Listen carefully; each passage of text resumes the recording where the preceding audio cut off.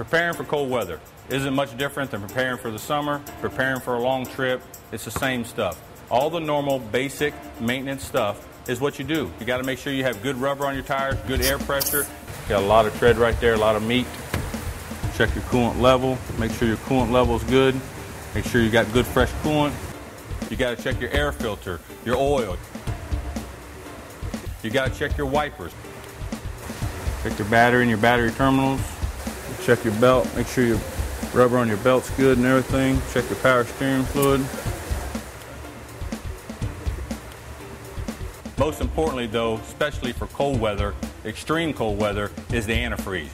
The antifreeze is what keeps that motor from freezing up, what keeps it from blowing a head gasket or hurting the engine internally. If you have a lot of water mixed in with the coolant and you're up in cold weather, it's a good chance your system will freeze up internally. So you've got to make sure that antifreeze is extremely good when you're going up into cold weather. Other than that, it's all the same. Check your vehicle, check all the obvious stuff, and be careful on the road. The bottom line is, your cold weather maintenance, the steps we just followed, those are things you need to do year-round. Check all these things on a yearly basis. Either you do it or have your mechanic do it. Take care of your vehicle, and it'll take care of you.